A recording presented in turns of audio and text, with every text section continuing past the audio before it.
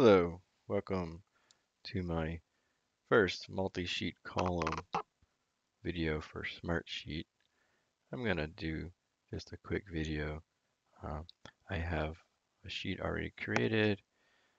I have some part numbers that I made up in a multi-select column. And I'm just going to show you how to get the count of the number of selections that you have in your multi-select column. So we'll go ahead and we'll select 3 numbers at random. And in our number of selections column, we're just going to say equals count M of this column. And there we go.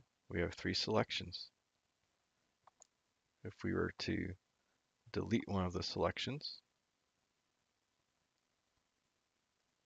the count goes to 2. If we add 2 more, the count goes to 4.